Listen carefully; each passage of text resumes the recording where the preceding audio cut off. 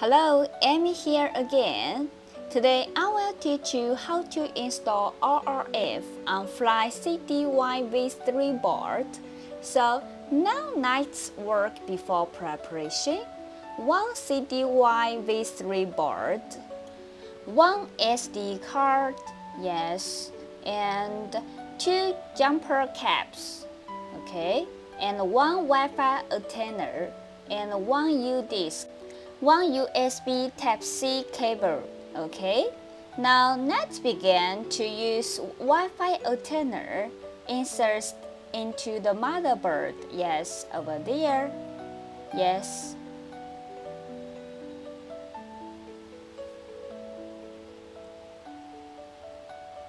Okay. And now let's insert the two jumper cable. Yes, over there. Yes, put here. One.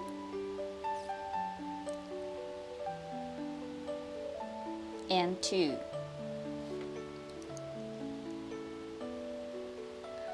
Okay, now let's insert the Type-C USB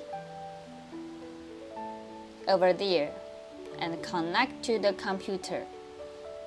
Okay. Now let's start downloading firmware. Yes, before we have to do, we need to download some firmware. Yes, and now, yes, download this one. And this one.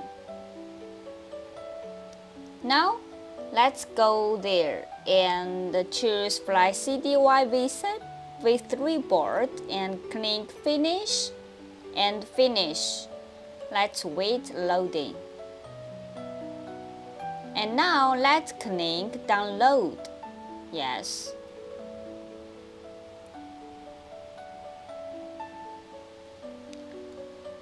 For all the firmware I have downloaded before, so over there, let's insert the SD card into the U-disc and connect to the computer, okay? And copy those firmware into the SD card.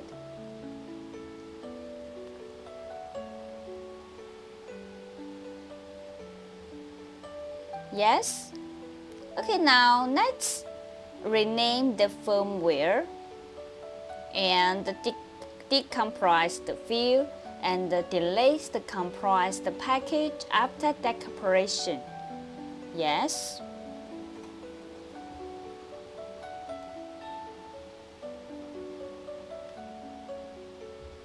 Okay, now let's rename this firmware the bin. Yes, and this one, rename it. Okay. Now let's open this config.zip and cut SYS to the root directory. Okay. Okay, now let's delete the config this file. And now let's rename this to 3W. Okay.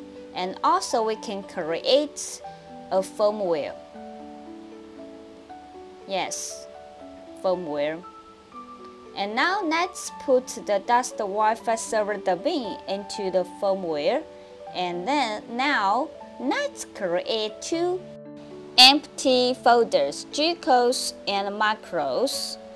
After completion, we can pull out the USB flash driver and insert the SD card into the SD slot of the motherboard. Yes. Over there. Okay, and now let's unzip Termite Guns 3.4 zip to open Termite access interface, and let's click settings and choose the port according to the common port corresponding to the motherboard. Yes, and now let's enter the following dialog box. Enter M997S1, that is flash Wi-Fi firmware into Wi-Fi module. Yes, that need about 4 or 5 minutes. So let's wait.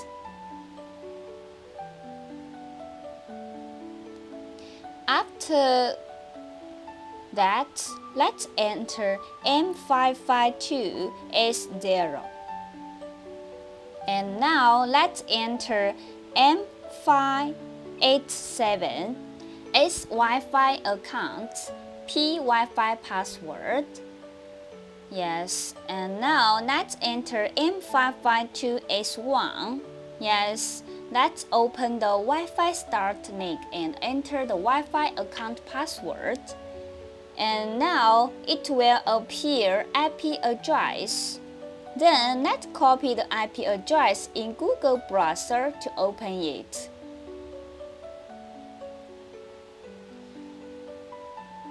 Yes, now if you need to modify the language, so let's go to check in general. Yes. And after that, we can go back to the system and upload system field config.zip. Yes, open it. And now click restart mainboard.